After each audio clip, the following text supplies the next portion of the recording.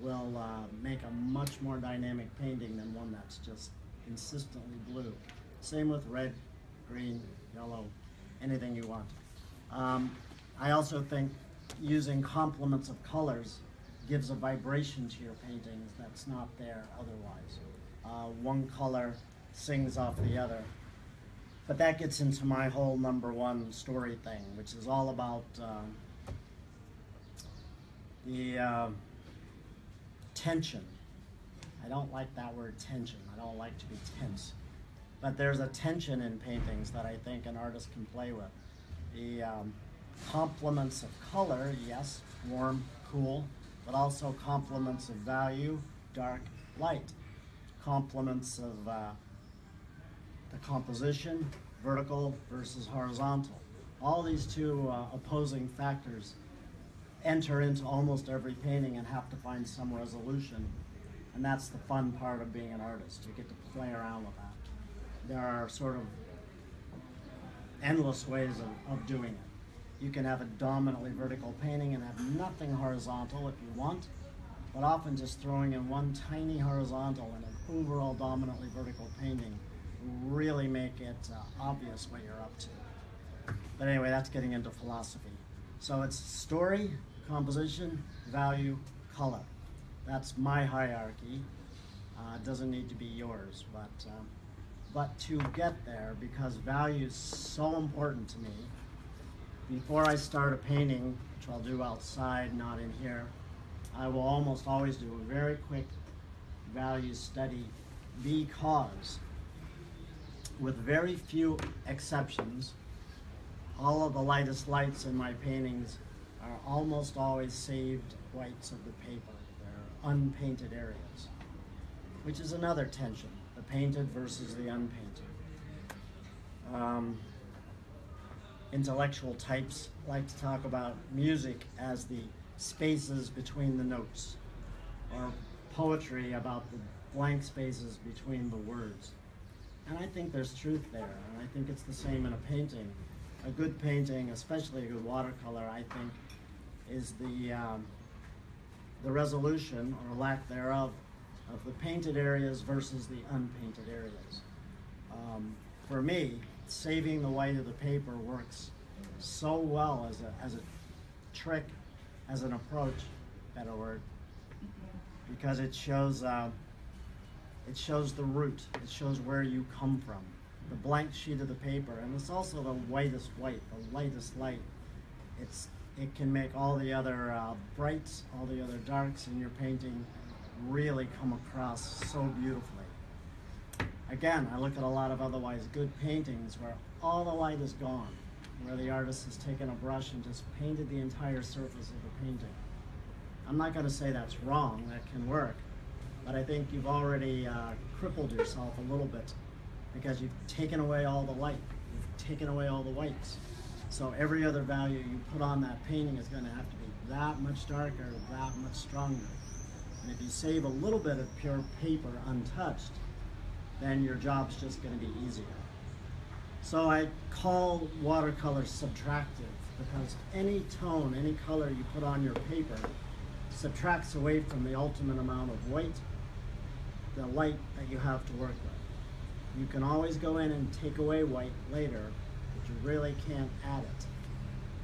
Unless you start going in with opaque paints, and then the next thing you know, you're painting in acrylics and the game is lost. I don't mind little bits of opaque in a painting, just for the record. Nothing wrong with it at all. I'm not a purist, but a transparent medium does rely on transparency, on the paper showing through. So yeah, you can always take away white, but it's much more difficult to add it back later. You either have to wash it, scrub it, or add it with opaque. Nothing wrong with any of those, but it's just, for me, not quite as shimmering and effective as if you save the white to begin with.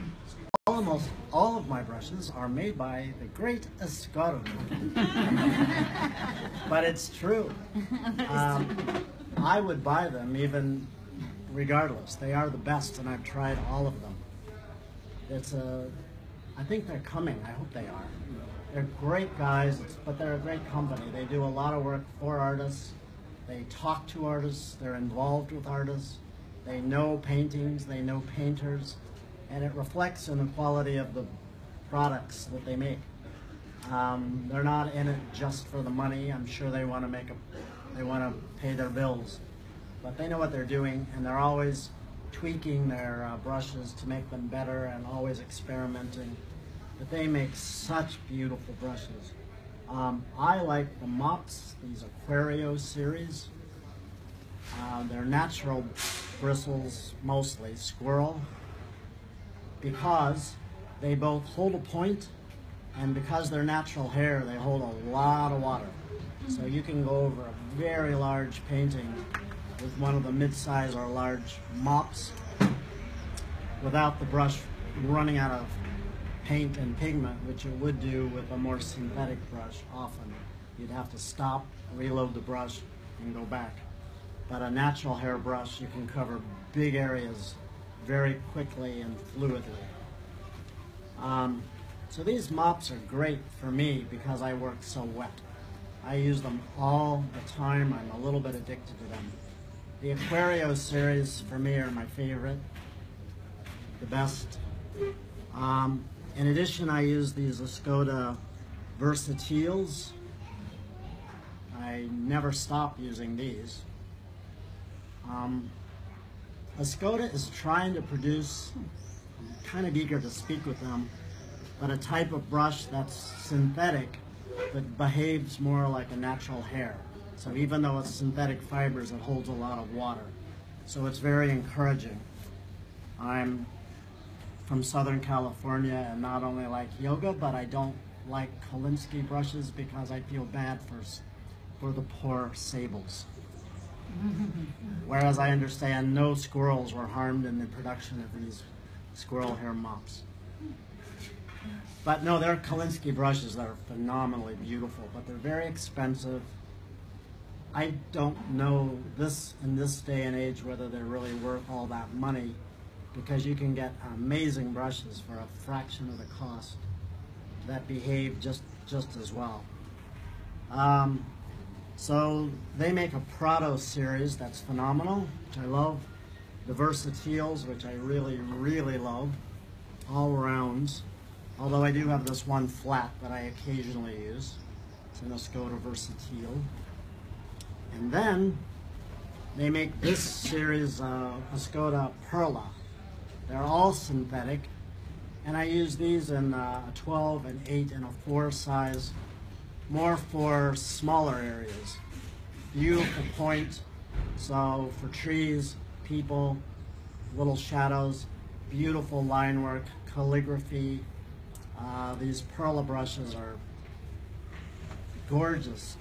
I think top shelf brushes, and they're really, for the kind of quality they are, they're not that expensive. They're well worth it.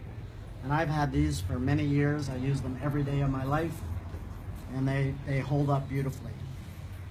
I have a billion brushes. I only brought a few because I find that I only use in most paintings maybe 4 brushes tops, sometimes only 1 or 2. But I always have one of these guys. It's also a Escoda. It's a rigger, meaning it has very long bristles that come out from the ferrule.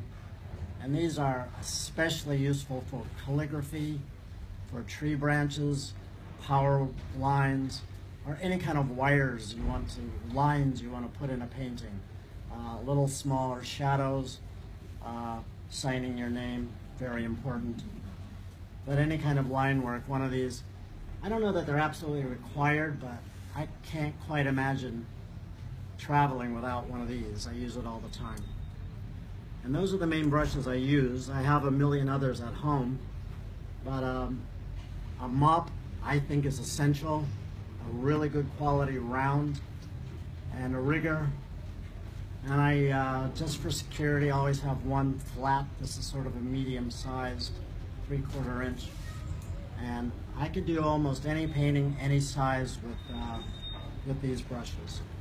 I do have one of these too. It's also an Escoda Ultimo series. It's a big flat. These are sometimes useful if they're moist. You can smooth out a big wash in the sky or water or something like that. I don't use it a great deal, but it's a very useful brush to have on hand for that. You could use it to do a very big sky, but I find the mop works just about as well for really laying in big, juicy washes. So, but I like these two. So, those are brushes and paper. I use 300 gram, or in pounds, 140-pound paper almost exclusively. Thinner, I find, doesn't have enough tooth for me. Thicker paper I can use sometimes, but I find the thick paper, even though it can have a beautiful grain, if it's soft, will tend to soak the pigment in a little bit. Saunders 300-pound, really like a sponge. I've done very nice paintings, I think, on them. I'll go to bed all proud and smug, and I'll get up in the morning and look at it and think, what's happened? All the paint has vanished. But overnight, it just soaks in the pigment. So the 140-pound doesn't do that as much. That said, I do have 300-pound back in the studio. I use it occasionally for paintings where I might want an atmospheric effect, clouds or fog or rain, something like that.